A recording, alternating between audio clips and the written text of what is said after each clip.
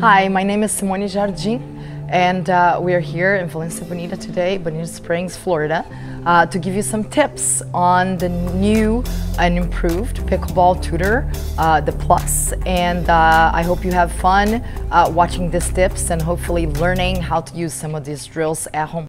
All right, so we're back for another tip here at Valencia Bonita and Bonita Springs. And this is beautiful Florida here on a sunny day. Getting nice and warm. Are you warm yet? So I have Brad. Say hello, Brad. There you go. And we have Josh.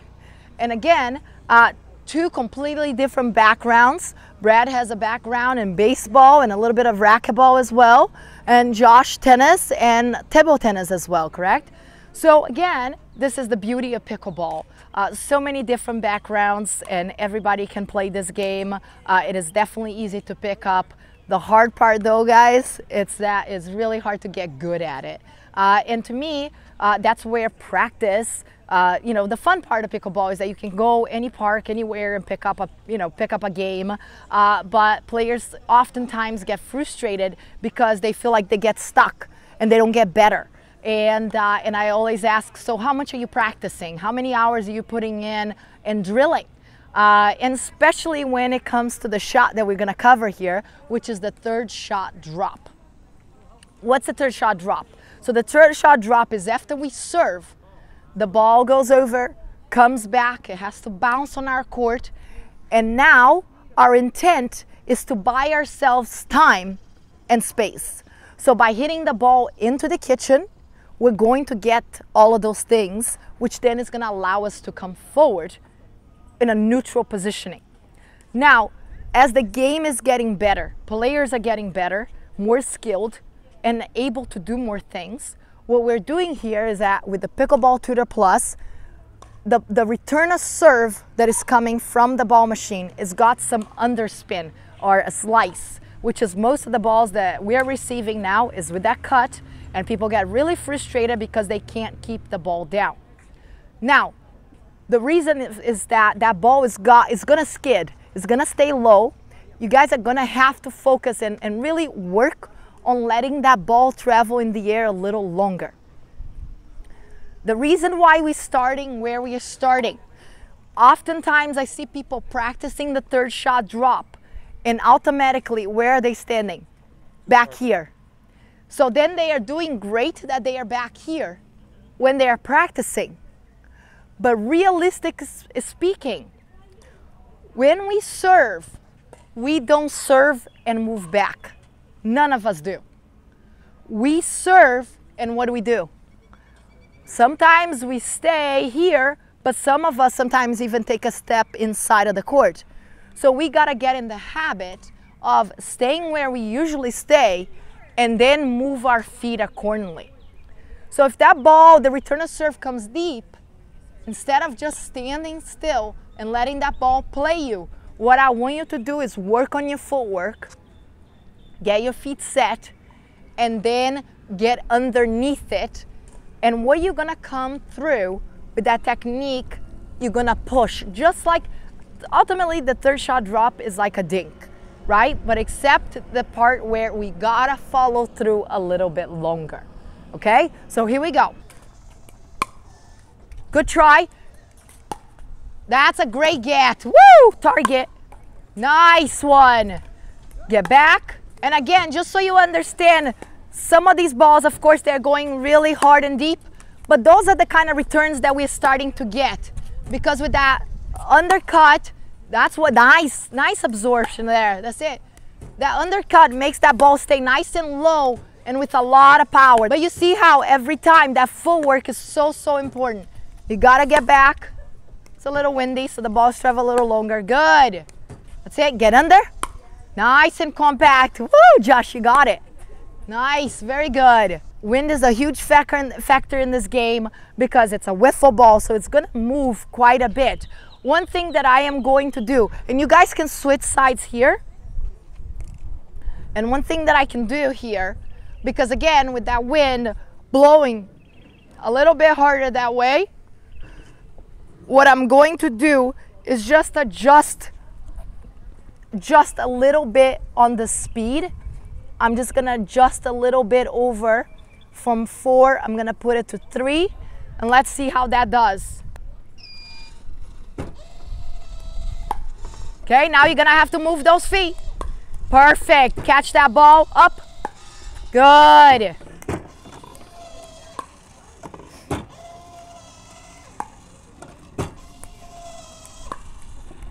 So when we're working on our third shot drop, again, the ball machine can do whatever you want to do. It will give you deeper balls, will give you shorter balls.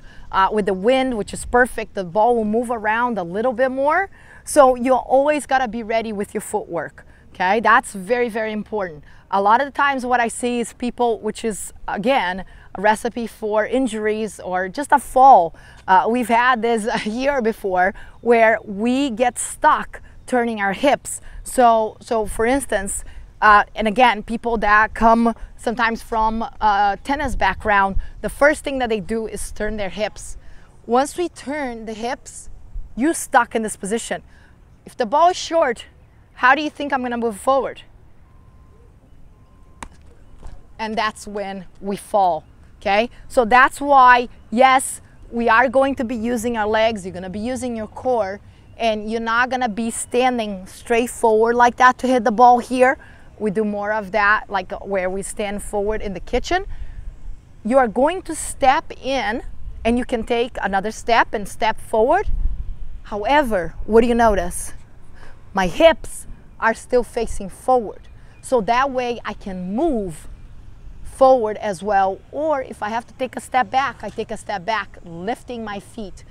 Some of the biggest falls in pickleball are the back paddle or when our feet get caught going forward. So practicing moving your feet, keeping your hips forward, it's a big tip. It's probably one of the best advices, actually it's my safety tip for all of my clients. Like, I do not want you to fall because again, that's your health, that's your safety. I want to make sure that you guys are following, staying forward and moving forward. Okay, so here we go. That's it. So those hips stay forward. Good, nice and fluid, and that's a target. Good. Good, I like that one. That's it, good. And the more you can keep that ball out in front, the better. So again, you're free to move whichever direction you want without locking your hips, locking your feet. Good, perfect. Nice, very nice, got it? Push forward, there you go, that's it, push forward. Good, get that paddle head underneath the ball. Paddle head under, good, there you go. Oh, who's gonna get that target, come on.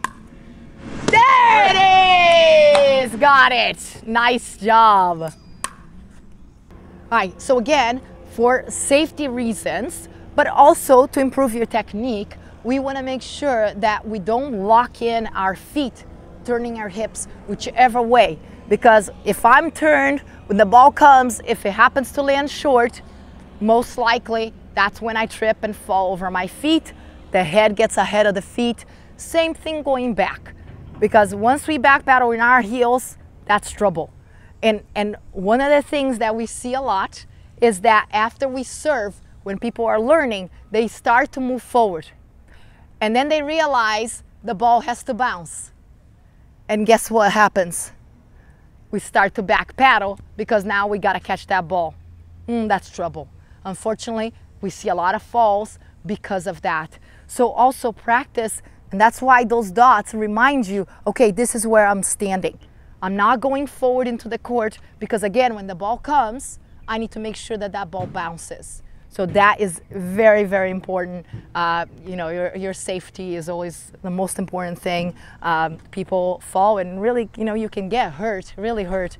So we want to make sure that you are having fun and you're safe. So that is it for that third shot drop.